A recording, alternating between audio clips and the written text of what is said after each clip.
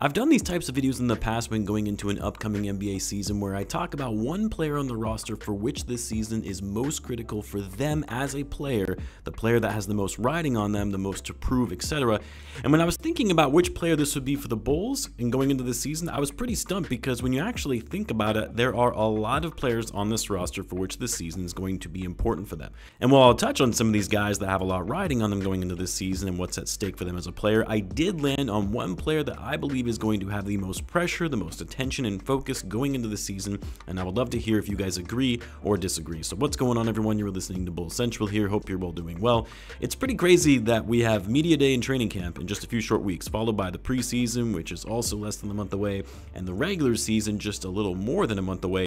It's creeping up pretty fast, and as players start to arrive back in Chicago from their off season to start training and practicing together, we've got to talk about all of our expectations and predictions before the season starts. And I wanted to start with, like I mentioned at the top of the video, which player has the most riding on them going into the season. And while I know most people are probably thinking I'm gonna say Zach LaVine, it's not. This is absolutely an important season for Zach, a season where he is trying to repair his reputation around the league and not being a winning player, a season in which he can show to the rest of the league that he's still got it and worth a max contract, and a player that is worth trading for as a piece to get you over the top and into contention. And yes, of course, it's important to Zach because he wants to be traded. The only way he's going to get traded is if he shows out well. But because Zach is a veteran at this point, he's already got his max contract. For me, when I'm looking at players where the season is so important for them, it's mainly younger players where you're talking about how this season can potentially be career defining. We already know who Zach is as a player. So then you look at the younger guys, and I'm sure the player that pops into everyone's head the most is Patrick Williams. Obviously, Pat is going to be going into his 5th season in the league. He's coming off another major injury. He hasn't shown that much improvement since his rookie season. He's 23 now, still young, still not in his prime yet, but this is the year for him to show up. This is the year where he really needs to have a breakout season. We keep saying no more excuses, that this is a no excuses year. DeMar is gone. The team is heading in a direction that is focused on the younger core. He's going to have more opportunity. He's going to get more exposure. And hey, you also just got paid. You got paid a fat $90 million contract. Time to show everyone that you're worth that deal. But given Pat just got his 5-year contract, it's actually why I don't have him as the one player that this season is the most important for. Man already got paid, right? If he was going into a contract year and everything else still remained the same of what we know about Patrick Williams, yeah, it would be him. This would be the most important season for him on the Bulls roster. But getting that contract and also considering that there was one other player that has more riding on them in this upcoming season, it's why I don't have Patrick Williams here for the upcoming year. And yes, the season is going to be crucial for a lot of other guys as well. Coby White, I mean, if Zach gets traded, which most are expecting that he will at some point this season, he's going to have the green light. He's going to be the Bulls' go-to option on offense. No DeMar, no Zach, he's going to be the primary scorer.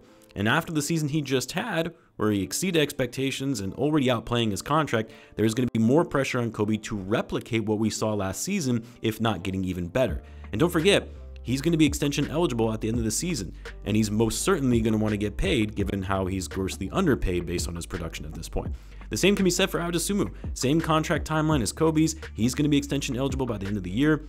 A great year for Io last year, a bounce back year after the sophomore slump, but people are going to be expecting him to show up even more going into the season because we're now in a youth movement and we're going to be looking to these younger guys to show us some semblance of promise for the future. And yes, you could argue this season is important for Buzelis as it is with all rookies who first enter the league and have so much to prove.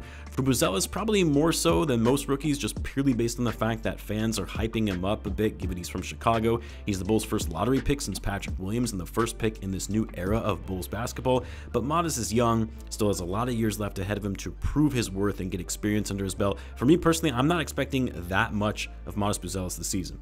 I just want him to go out there, learn, play hard, soak up everything he can in his rookie season in a year where the Bulls aren't going to be competing for anything. That's what I want to see from Modest. But no, at the end of the day, this season is going to be the most important for Josh Giddey. And it's for a number of reasons. First and foremost, playing for a new team, a new environment, a new direction where he goes from being on a contender to a rebuilding situation, traded by the team that drafted him 6th overall in the 2021 draft. So coming into the season, he already has a chip on his shoulder for being counted out by his team so early in his career when it looked like he was going to be a part of that Thunder young core for a long time. Two, you're also talking about a situation in which he's trying to repair his image both on and off the court for that matter.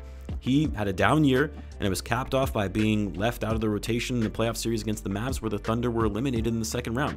People were saying he sucks, he's overrated, just puts up good numbers on a bad team, can't shoot, can't defend, isn't athletic enough. He's been getting it from all angles since last season. On top of all that, he's playing in a contract year.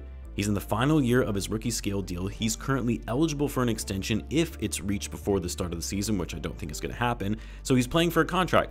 And playing in a contract year where you're trying to repair your reputation to show that the Thunder messed up and letting him go after one down year is going to be on top of Giddey's mind all season. But the reason this season is actually going to be so critical for Josh Giddey, in addition to all the things I just mentioned, is because he has the pressure of the Bulls as an organization investing so much into this guy.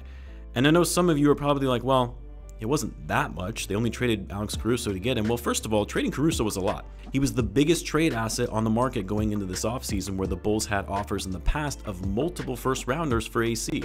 They used that trade chip to get Josh Giddey, and Josh Giddey only. They wanted Giddey. They're viewing him as the piece for the future, their point guard, playmaker, facilitator for the future. And they're going to pay him, probably overpay him because he's going to put up big numbers this season. Giddey knows that going into this year. So regardless of the fact that this season might be a wash in terms of the Bulls trying to win and competing for anything, so there won't be pressure on Giddey from that standpoint, but there will be pressure in the sense that he's going to prove or have to prove to the Bulls and their fans that he was worth the trade for Alex Caruso, and only Alex Caruso, not getting any picks back in the deal, and that he's worth a big payday by the end of the season. And that he's also the piece that you build with for the future that is the playmaker and floor general the Bulls have been so desperate for all these years. A lot is going to be riding on Josh Giddey, not only for himself as a player and securing that next contract while also repairing his image as a player, but also for the Bulls, who were laser focused on getting this guy as their point guard for the future, the Lonzo Ball replacement, if you will. I'd love to hear what you guys think, though. Who do you think this season is going to be the most critical for on the Chicago Bulls roster? Let me know in the comments. As always, be sure to subscribe, and I'll see you in the next one.